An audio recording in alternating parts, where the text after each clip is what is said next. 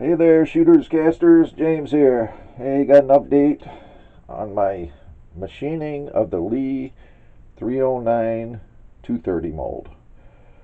I made a previous video saying what I was going to do. I went outside a little bit ago and did it. What I did was made these bullets here. I cut off the boat tail just to see what length and what weight they turn out to be. And I took the calculations from that and I machined off that much off the top of this mold. If you look, no more boat tail. If I put this in here, this is a full size one I cast with it before I machined it all off.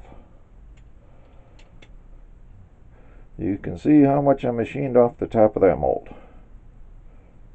Now there's no boat tail on the 230 mold, 230 grain mold.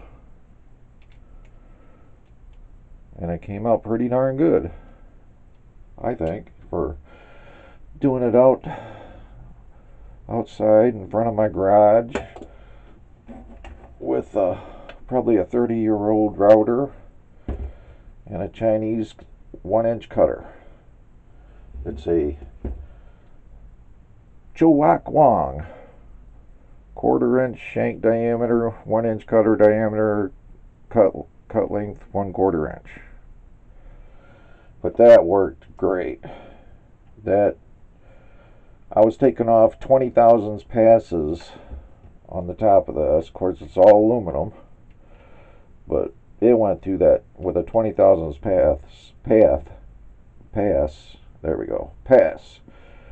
20 thousandths pass, it was like butter. I mean, it would just up one side and back down the other side and reset for a deeper cut. Came out really nice. I just need to do a little sanding on it just to, make it look pretty, but this is freshly off of the homemade machine, milling machine, yeah, which is this. Anyway, now I can test out 125 grain zinc bullets made from this, or a 200 grain lead bullet without a boat tail.